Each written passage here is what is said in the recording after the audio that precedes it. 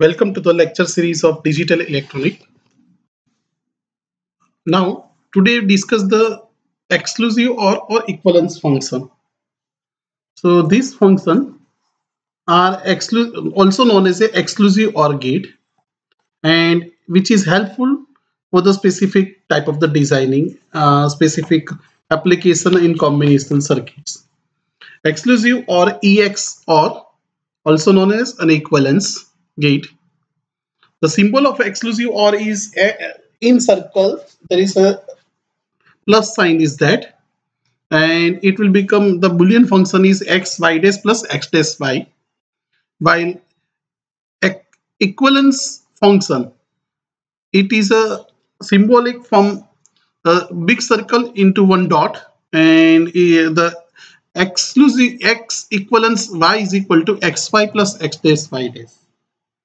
In the exclusive OR gate, 0 1 and 1 0, these two combination the output is 1, while here 0 0 or 1 1, in these two combination the output is 1.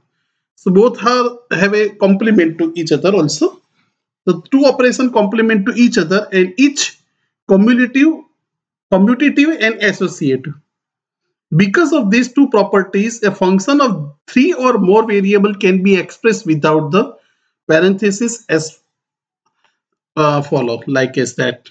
Okay, because the are commutative and associative. Remember that thing. This would be imply the possibility of using the exclusive or equivalence gate with the 3 or more input. However, multiple input exclusive or are very uneconomical from a hardware standpoints. In fact, the two input functions is usually constructed with the type of gates. For example, implementation exclusive or AND or NOT functions, we can also implement with the help of NAND gates are there. Okay, so like as the x dash y plus y dash x, this function, so we can replace by the NOT and NAND gate. So this is the behavior. Like as a universal gate, we can also implement the exclusive OR gate. Here x and y whole dash and into x whole dash, so it will become x y dash bar and y dash x bar, and this NAND gate is removing the bar, so x dash y plus y dash x. In this way, it can be implemented. The NAND gate combinations behave like as a exclusive OR gate. Now, for exclusive OR gate, so the numerical value of the min terms is represented. Okay, the function can be expressed in terms of exclusive OR 4 variables also. So magnifications, a dash b plus a dash b XOR c dash d plus c dash d dash. We expand the first two and last two. So the again, as per the norms, it will become x y dash. So x and y dash plus x dash y. Okay, and a b dash plus a dash b's complement is ab a dash b dash. Okay, remember that thing. Here not down. The simply express, we use the expression here.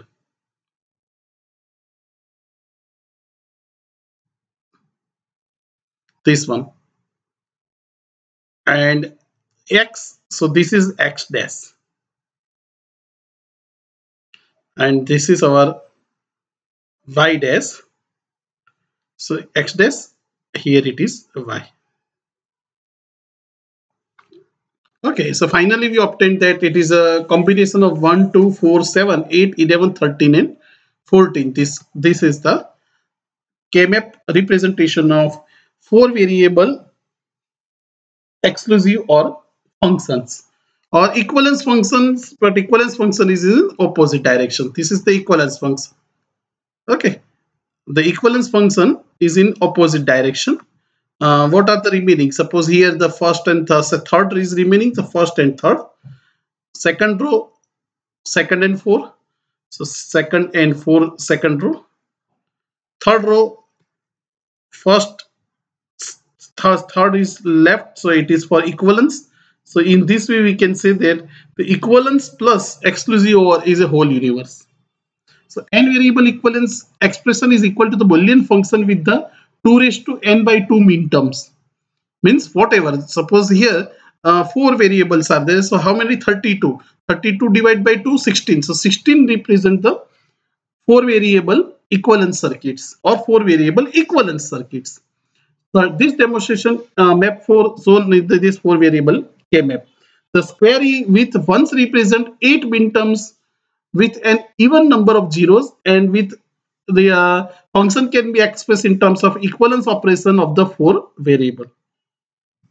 When the number of variable in function is odd, the minterms with an even number zeros are the same like as the minterms of odd number of ones.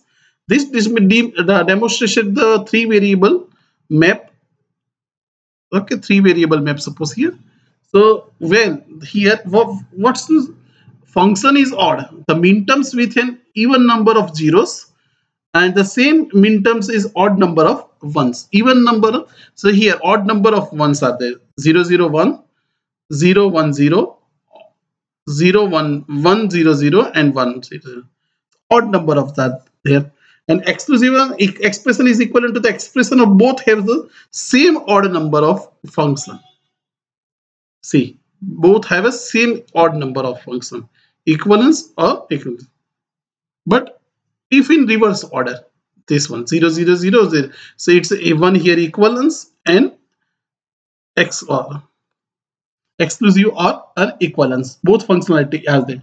So when the minterms of a function with an odd number of variable 3, 5, 7, even number of ones of the function can be expressed as the complement of either or exclusive or equivalence expression for these 3 variable functions shown in this expression. Remember that thing. 3 variable, the function came up is same one. Even variable 2, 4, 6, 8, it is complement to each other. So the S output of the full adder and D subtractor can be implemented exclusive OR because each function consists of a 4 minterms with the numerical value have a odd number of ones, and the exclusive OR function is extensively used to implementation of digital arithmetic operation because the latter are usually implemented through the procedure for requirement of addition or subtraction operation. The exclusive or equivalence functions are very useful to system require error detecting and error correcting code. Remember that thing, it is in digital communication. When the 2 or 3 bits data are transmitting from long far away, at that time the parity error may be generated. So one special signal generated with the data set, it is called as a parity bit. Parity, odd parity and even parity, 2 type of the parity is there. So odd parity means the number of ones will become odd generated. Okay, let's take one example. Suppose my 3-bit message and parity bit is there and odd parity is generated. So always the number of ones must be odd. So here 0, 0, 0 is the message. So parity, there is no 1. So one odd number of 1 must be required. 0, 0, 1. How many times 1 is that? 1 time. So there is no need of parity. Parity is 0. 0, 1, 0. Similarly, only one odd time. So there is no need. 0, 1, 1. 2 times 1 is that. So 1 parity is required. 1, 0, 0. There is again odd. So no parity is required. 1, 0, 0. 1, 0, 1. Even time ones. 2 time ones. So there is required 1. So it will become odd. 1, 1, 0. 2 time 1 is there. So there is required 1 odd. 1 parity odd. 1, 1, 1 odd time. 3 time ones are there. So there is no required the parity bit. So when we draw the parity bit output, it is look like as in this way. Okay. And the equation is P exclusive X exclusive or Y equivalence Z or X equivalence Y exclusive or Z. Any one of this. This is called as a odd parity generator.